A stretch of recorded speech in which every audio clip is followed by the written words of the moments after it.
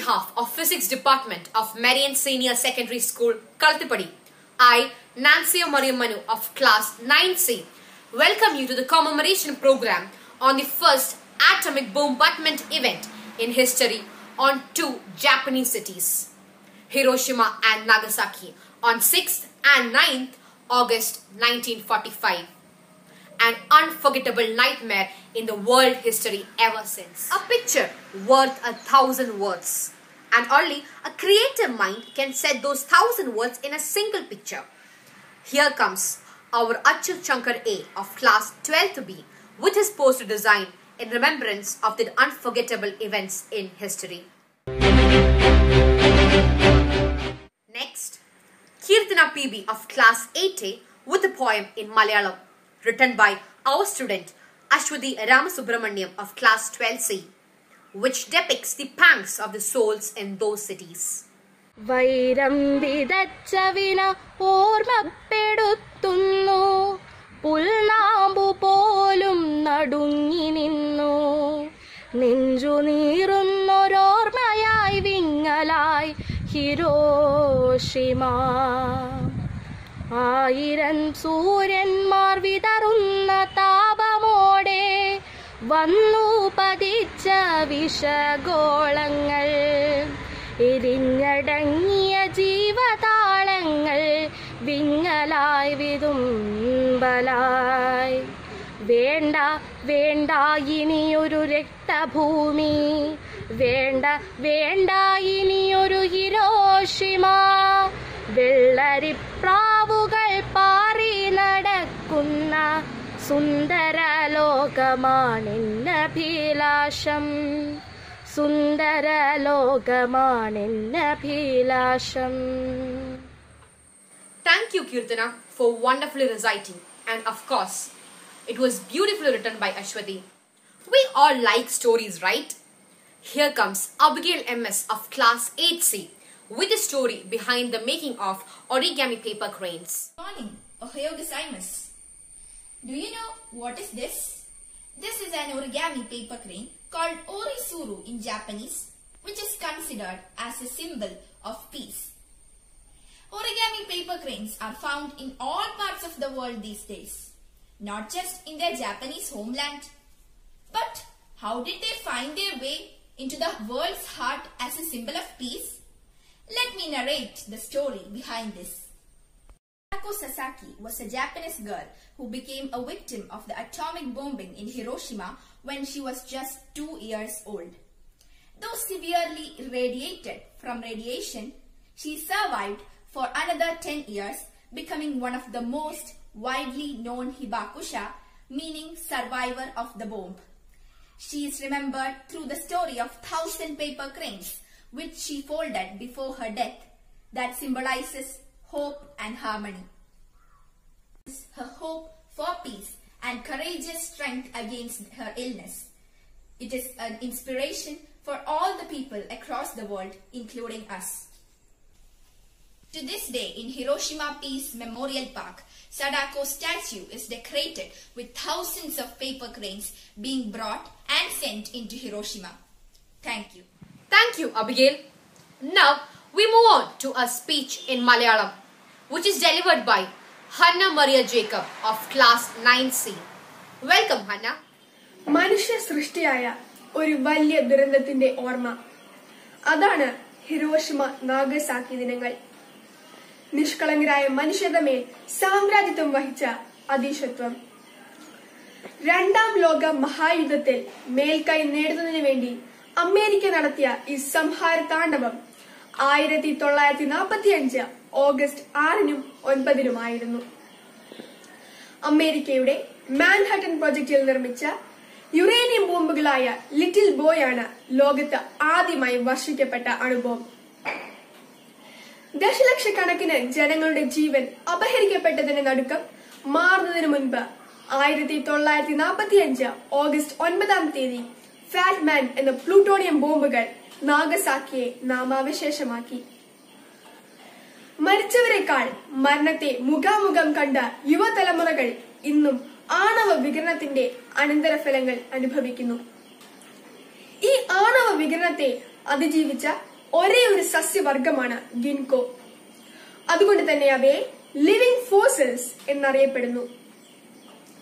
മനുഷ്യരാശിക്ക് തന്നെ ഒരിക്കലും മറക്കാനാവാത്ത ഈ ബോംബ് വർഷത്തിന്റെ ഫലമായി ഓഗസ്റ്റ് 14 ജപ്പാൻ അമേരിക്കയുടെ മുൻപിൽ കീഴടങ്ങി. ഓരോ യുദ്ധവും രൂപം കൊള്ളുന്നത് മനുഷ്യ മനസ്സിലാണ്. ഇതുകൊണ്ട് നാം ഒന്നും നേടുന്നില്ല. സ്വത്തും ജീവനും സാമ്പത്തിക നിലയും മനുഷ്യ വിഭവശേഷിയും താറുമാറായി പോകുമെന്ന് മാത്രം. ഇനിയൊരു യുദ്ധമുണ്ടായാൽ അതിന്റെ അനന്തരഫലങ്ങൾ താങ്ങുന്നതിനുള്ള കരുത്ത് പ്രപഞ്ചത്തിനുണ്ടാകുകയില്ല. കാരണം എല്ലാ രാജ്യങ്ങളും ആണവ മേഖലയിൽ സ്വയം ശക്തി പ്രാപിച്ചിരിക്കുന്നു. അതുകൊണ്ട് തന്നെ യുദ്ധമോ ആക്രമണങ്ങളോ ഒന്നിനും പരിഹാരങ്ങളല്ല എന്നും ശാന്തിയും സമാധാനവുമാണ് എല്ലാ മനുഷ്യരും ആഗ്രഹിക്കുന്നത് എന്ന സന്ദേശമാണ് ഹിരോഷിമ നാഗസാക്കി ദിനാചരണങ്ങൾ വ്യക്തമാക്കുന്നത്. നന്ദി. നന്ദി ഹന്ന, നല്ല വാക്കുകൾക്ക്. Moving on to a quiz program, I welcome the quiz mistress Shreya Susan Philip of class 10C. Hello friends, I'm Shreya Susan Philip of class 10B and I would like to ask a few questions based on Hiroshima Nagasaki incident. My first question is, what was the name of the conference that Truman, Stalin and Churchill attended to decide what to do about the war? Potsdam Conference. My second question is, what type of plane dropped the atom bomb on the two cities? B-29. My third question is, what was the name of the plane that dropped the atom bomb on Hiroshima? I know the answer. The name of the plane was Enola Gay, right? My fourth question is, who flew the plane that dropped the atom bomb on Hiroshima? I know the answer. It's Paul Tibbets. My fifth question is, who was the emperor of Japan during the World War II? Hirohito. My sixth question is, what was the name of the atom bomb that dropped on Hiroshima? Yeah, I know it. It is Little Boy, isn't it? Seventh question is, what was the name of the atom bomb that dropped on Nagasaki? I know the answer. Fat Man. Thank you, Shreya, for that interesting quiz session. After Achyut, here comes Sanjana Matthew Kandathil of 11B with her picture to draw the picture of the pain of that historical nightmare in the map of world's conscience. Have you ever met or heard about any speaking monuments? There are, and they are the hibakushas. With more about it, let's listen to the discussion between Harry Thomas Jacob and Sanjana Matthew Kandathil. Welcome Sanjana and Harry. Hi, Harry. Hi Santana, how are you? I'm fine. What about you? I'm fine. So what's up? August has come, so as a remembrance of Hiroshima and Nagasaki. Yeah, truly. Sanjana, can you tell me a Japanese word which was widely used in Kerala related to the World Environment Day in June? Yes, Harry.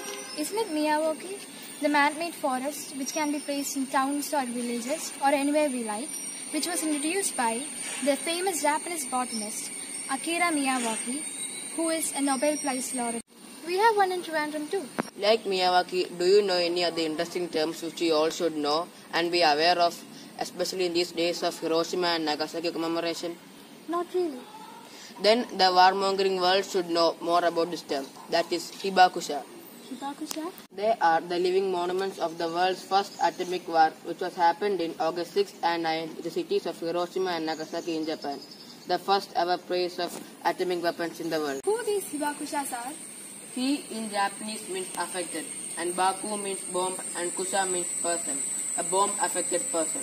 Now today, it means a survivor of an atomic catastrophe, but living with its repercussions in their lives, the literally living monuments. There are 60,000 Hibakushas in Japan at some time in the past, and still there are 147,000 living to tell us the tales of the deadly consequences of the atomic war. Never-ending torments, never-ending wounds in their bodies, cancer, brain damages, muscle dystrophies, etc. These are the people who live in hell while they are still living in the world itself. Although the Japanese government take care of them by giving them special allowances and free medical assistances, etc. But who can share or bear their sufferings? And what they are pleading to the whole world is nothing but to stop using all the atomic weapons and destroy them completely as soon as possible, for not to happen as what had happened to them. Great information, Harry. Thank you for sharing it with us. I wish our world leaders and people around the world may hear it. Thank you, Tom. Thank you, Sanjana. Thank you, Sanjana and Harry, for your really informative discussion. Abigail MS of Class 8C is here with a speech in English. Good morning to one and all. I am Abigail MS of Class 8C. I am here to share a few words on Hiroshima Day. Hiroshima Day commemorates 6th August 1945, the day when an atomic bomb named Little Boy was dropped on the Japanese city of Hiroshima, followed by another atomic bomb named Fat Man dropped on the city of Nagasaki on 9th August 1945. It is the only instance in human history where a nation used a nuclear weapon against another nation. The bombings effectively ended the Second World War by bringing about the surrender of Japan, but at a terrible price. The two cities were destroyed and casualties, mostly civilians, was estimated around 200,000, with many more people dying later from injuries and illness. The bomb-coated Little Boy destroyed 70% of the buildings of Hiroshima, and generations suffered due to the effects of radiation. This suffering goes beyond the survivors. Future generations, either born to the survivors or to the people living in Hiroshima, have increased chances to small brain sizes, delayed development, blindness, increased susceptibility to leukemia and other cancers. The bombings of Hiroshima and Nagasaki represent a human tragedy which should never be repeated. The survivors of the bomb are called Hibakusha in Japan. They have campaigned for many years to have the impact of nuclear weapons acknowledged. They have educated generations on the subject, a contributing factor to the growing international momentum focused on the humanitarian impact of these weapons. 71 years ago, the then President of USA, Harry S. Truman, took the decision. He decided to use nuclear weapons against Japan, with whom they were at war. A decision which annihilated thousands of people, ironically in the name of saving thousands of lives from the unending war. This incident shook the whole world and brought into light the terrible after effects of nuclear warfare. Today, Hiroshima Day is a focus for anti-war and anti-nuclear discussions and demonstrations. The collective vision, hard work and dedication of the Japanese people helped them to rise from the rubble, and today Japan is the world's third largest economy. Recognizing that there are enough weapons to destroy the planet, most of the nations have signed the Non-Proliferation Treaty, agreeing to prevent the spread of nuclear weapons and to work together towards eliminating them. The NPT went into effect in 1970, but the number of nations with nukes has nearly doubled, and there is still no timetable to eliminate nuclear weapons. Fortunately, nuclear weapons have not been again used on civilians, but they continue to remain a constant threat. Thousands of nuclear weapons remain on alert, ready to be launched at a moment's notice. These could go off at any time by accident or at the hands of terrorists. As we commemorate the bombings of Hiroshima and Nagasaki, let's remember what a nuclear bomb can do and pledge towards working to ensure that no other city or town suffers this same pain and devastation. This day is an opportunity to raise awareness about the threat of nuclear weapons and the dangers of nuclear energy. This day reminds all of us the irony of killing thousands to save thousands, war and its terrible destruction, and today's growing need and importance for universal harmony and peace. So friends, let's all take a pledge that we will always work together to spread the message of mutual respect, peace and harmony, and will never endorse ourselves in any acts of violence. Thank you. Thank you, Abigail, for your amazing speech. We have one more talented poster designer, our student from class 10A, Steffi Sarah J. Phillip, with her poster. Thank you, Steffi, for your artistic talent. Before the curtain fall, we want to do something creative. Here comes Shreya Susan Phillip for an oath taking. We, The students of Marian Senior Secondary School, the students of Marian Senior on Secondary behalf School, of Hiroshima Nagasaki incident, on behalf of Hiroshima Nagasaki do incident, hereby solemnly pledge that do hereby solemnly pledge that we will not take any steps we will not take any steps which would harm our nation or ruin its reputation. or ruin its reputation. We will promote a culture of We will promote a culture of non-violence in our daily life non-violence in our daily life and contribute developing a progressive country. developing a progressive country. We shall work for promoting We shall work for promoting harmony, goodwill, and peace in the world. and peace in the world. We would strongly stand by the We would strongly stand by the Treaty on the Prohibition Treaty on the of Prohibition Nuclear Weapons of Nuclear Weapons or the Nuclear Ban Treaty or the Nuclear Ban is Treaty the first legally binding is the first legally binding international agreement international agreement to comprehensively prohibit to comprehensively nuclear prohibit weapons nuclear weapons with the goal of leading with the goal of leading towards their total elimination. towards the total elimination. Thank you, Shreya, for leading the oath, and thank you to all the ones who took the oath. I think it's time to wind up our programs. Ever since 1945, the world has been commemorating Hiroshima and Nagasaki days around the globe, threading hibakushas.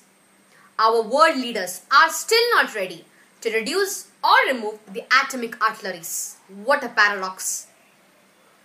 COVID-19 is writing a new world order of living for all of us, and along with commemoration of these days. I do hope that the world will be a better place to live on. Paying homage to the millions of people who died in those days, and on behalf of we, the Marians, thank you very much for watching this program. Thank you.